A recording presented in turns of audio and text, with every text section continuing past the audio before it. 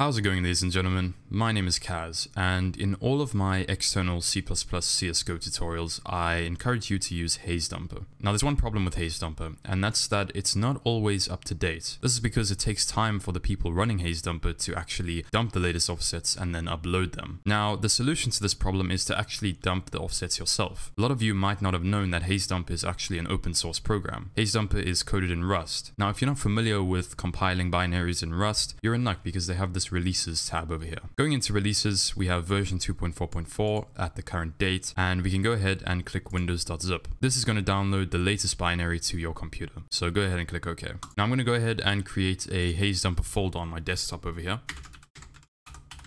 If we take a look at my downloads folder, we have windows.zip. Go ahead and open this, and in the Windows folder we have hazedumper.exe, so go ahead and extract this into your folder. Now we have the actual hazedumper program, but we're not done just yet. How hazedumper works is when you run it, it's going to search for a config.json file in the local directory. That config file is going to tell hazedumper what to dump. Now once again, you're in luck because you can get the best config for CSGO on the hazedumper repository right over here in config.json. So go ahead and click on that and go to raw. Now in your hazedumper folder, create a new file and call that config.json. The .json extension is very important, so go ahead and save that.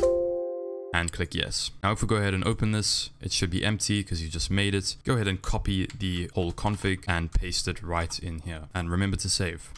With all of that out the way, we are basically done. We have the hazedumper program and we have the config that it's going to use to dump. All that's left now is to actually launch CSGO and dump our latest offsets. Alright, so I have CSGO up and running here, and all you need to do is run hazedumper.exe.